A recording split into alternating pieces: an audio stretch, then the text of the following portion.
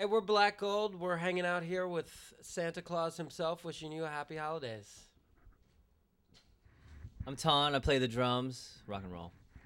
I'm Eric. I sing, play the piano. I'm Kerry. I play bass. My name's Al and I play guitar. So we just put out our debut album, Rush, in February of 2009. That's right. Yep. And we're real proud of it, and we're really excited about it. We got a couple videos for it out now. We got one for Detroit, and one for Plans and Reveries, and we're on the way to make you some more videos now, actually. The process between making the record and doing the videos was pretty smooth for us. I mean, we were really excited about the album, so we really wanted to just start making videos right away. And our initial concept for the album and the videos, with respect to that sort of tying together the visuals with the sound, is we're in the process of making a video for each one of the songs on the album. So you'll have the album sort of on the audio level, and then you'll have the album as a sort of visual statement as well. So it wasn't like a painful process for us. We're actually excited about the visuals, and I think the songs themselves, we envision certain things with them in our heads, and we want to make those come to fruition, in video form. Yeah, all the videos, all the songs, have real stories that are attached to them. When we write a song, we're not just sort of making up the story as we go here. We're writing about things that go on in our lives and in the lives of our friends. Yeah, I think that for us, you're right. We have a whole lot of influences coming into it. We all come from different places individually, but I think that what we all share as a band is just a love for music in general and a love for good music. Nobody here is about to judge any music if it's because it's not in the right style or not recent or something like that. We like music of all different kinds.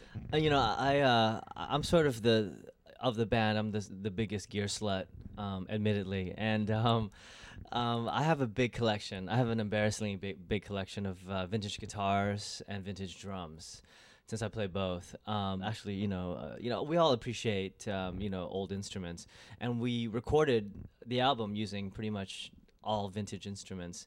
The thing about them is, they're better made. They have ghosts and stories behind them, and you can feel them.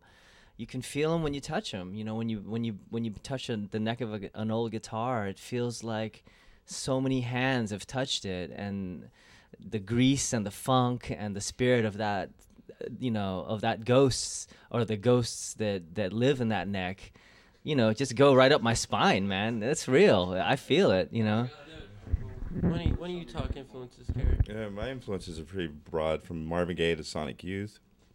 I would say Michael Jackson. Yes. Michael Jackson's one for all of us, that's for sure. Yeah, some Sonic Youth, Beatles. I started playing when I was a kid. Probably was like 18. But I felt like I was playing before that because I was so much into music and listening to radio every day and every night. Fall asleep with the radio and wake up with the radio on. So I always felt I had it in me. But I didn't pick up bass until I was 18. What about you, Al? When did you get started playing music? Probably when I was about 10 or 12. I grew up in Glasgow, Scotland. Only recently moved to the States. So when I was a teenager, I listened to a lot of like American college rock and punk and hardcore and things like that. And I think like any good song that you write, the bulk of that song kind of gets written in an instant. It's almost written before. It's written as you're working it out. You already kind of know what it is before you can get the idea out.